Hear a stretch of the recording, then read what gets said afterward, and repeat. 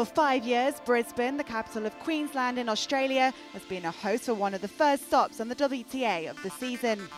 Unsurprisingly, the event always draws in big crowds, and being a crucial warm-up for the Australian Open, also attracts the biggest stars on the WTA. And the two left in the draw on Saturday were as good as it gets: world number 1 Serena Williams and world number 2 Victoria Azarenka. Their developing rivalry is perhaps the most exciting on the WTA. Despite Williams leading the overall head-to-head 13-3, they tied it 2 apiece in their meetings in 2013, all of which came in finals. So as Serena versus Vika Part 17 got underway, it was hard to predict who would come out on top in what's likely to be one of many clashes between the pair in 2014. Williams' last defeat came to Azarenka in the final of Cincinnati in August, but it didn't look like a repeat of that would be on the cards early on. Yeah, I like to see this a lot from Williams, how she comes into the net. That's a very clear tactic from her. The American, who beat Azarenka to win her 17th Grand Slam title at the US Open in September, got the first break to move 4-3 ahead. Yeah, Williams. And the 32-year-old played a stunning game at 5-4.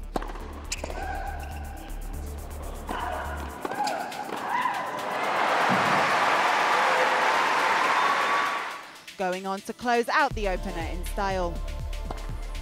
Well, what a strong game. And I was curious about the serving. Well, you got your answer, Maria. Oh, yeah, I did. It looked like it was going to be over in a flash for Azarenka at the start of the second, as Williams powered her way to a 2-love lead. Yeah, Williams. There it is. Williams grabs a break straight away. She was on the verge of securing a double break too, but it was then that Azarenka found some inspiration. Oh, wonderful stuff. What a way to open up the court. The Belarusian would reel off 3 games in a row to put herself into a commanding position in the set.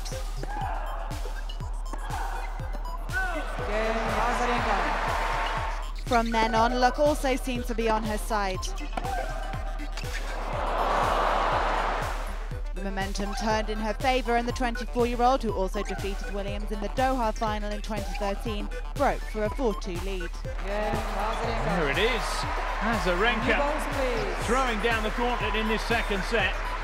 The match seemed destined to head for a decider, just like 3 of their 4 final meetings did last year, but Williams had other ideas.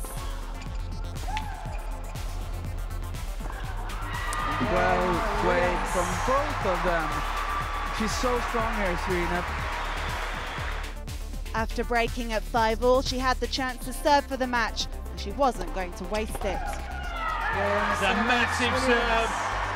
Azarenka has done what she could on the day.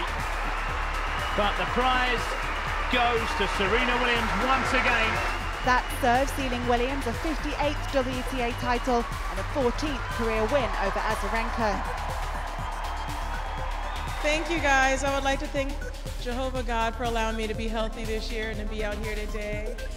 Congratulations to Vika for being a great player, great champion, and just someone that I enjoy playing and I just love to see around. So congrats, and again, I hope we do play in Melbourne, because that means we would be going the farthest. Brisbane's such a wonderful city to come to. It's the reason why I've been here 3 years in a row, because it just brings joy for me to be here every day.